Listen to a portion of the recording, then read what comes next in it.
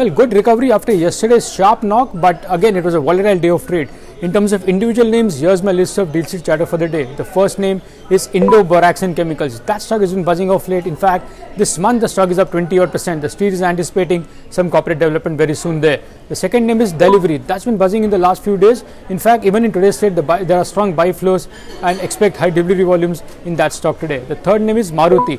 That's been under pressure of late. I understand a leading FI investor is trimming the holdings in Maruti, and hence that stock has been underperforming of late. And the last name is Shyam Metalics. That's been buzzing in today's trade, up 6% and on good volumes. Looks like some N18S is back, and the street is anticipating a large block. Remember, the promoter still owns little over 81% in Shyam Metalics.